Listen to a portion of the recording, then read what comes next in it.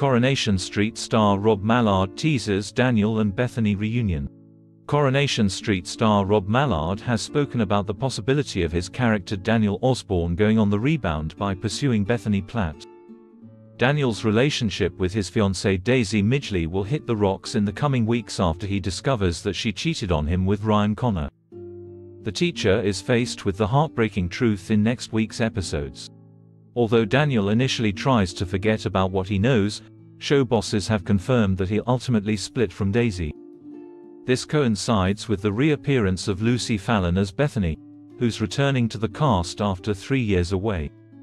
Speaking about the upcoming storyline, Rob explained, "I think from Daniel's point of view, Bethany's return will definitely work in his favor. It could allow him to skip that grieving process of his and Daisy's relationship and the cheating. But I think that Bethany would be a temporary hold for Daniel just now. It may seem that she is a safe place for him because it would mean he doesn't have to spend his evenings and weekends alone thinking about his failed relationship. Ultimately, I do think the history between Daniel and Daisy will have to be resolved and come back to the fore again." Coronation Street's producer Ian McLeod recently confirmed that Daisy will struggle with Bethany's return as they become rivals for Daniel.